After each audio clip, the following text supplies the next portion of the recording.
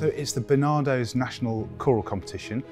You send in a recording of your choir, and if you're lucky enough to get through that first sift, you get down to the last sort of 10 choirs or so, and that's what we've done. We've got through to the final, which is at Birmingham Symphony Hall. I'm really excited because I've never really experienced anything to this kind of scale before. I feel like I'll definitely be a bit nervous because it's obviously a competition you're hoping to win. No, I think the group is doing quite well. I feel like we've had a few smaller takes of this, but we've been performing in front of people and they've gone pretty smoothly. I think we should be all right. Group's spirits are quite high.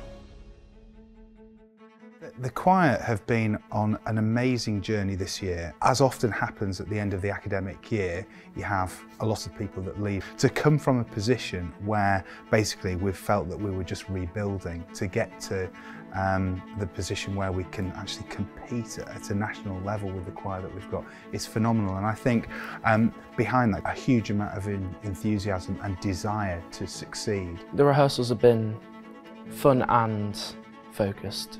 So we get a lot of work done. They've been quite long, but it means that we're really digesting into all the pieces, which is really good. So we're going to be singing "I Will Lift Up Mine Eyes" by our own Mr Seymour. I mean, frankly, it's really moving and a real privilege. I mean, to be able to have a group of young musicians who are up for it, who like singing, perform your music is so lovely and humbling and a pleasure to be part of, I suppose. Yeah, it's amazing.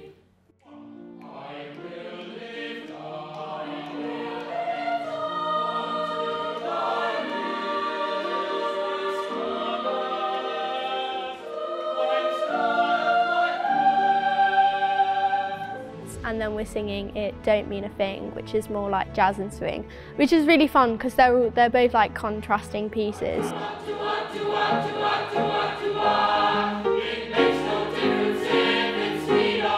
You just find the fun in it.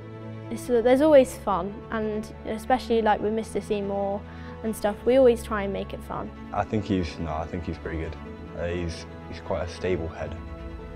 He knows what he wants and what's the best for everybody else. Yeah, he's very passionate about music, and he just wants us to succeed, and we'll do a lot. And I think we can have some giggles definitely, but at the end of the day, he's there to make us the best choir we can be.